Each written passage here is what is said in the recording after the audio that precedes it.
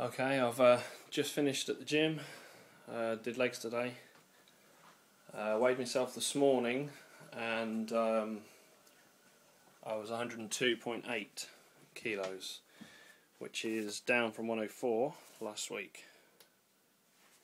Just had a small Tesco's flapjack and now about to tuck in to some eggs.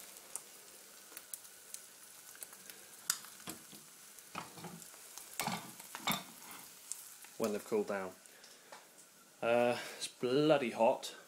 We're having some kind of mini heat wave. This is our summer, I'm told. And I've gone through about 2 litres of water today so far.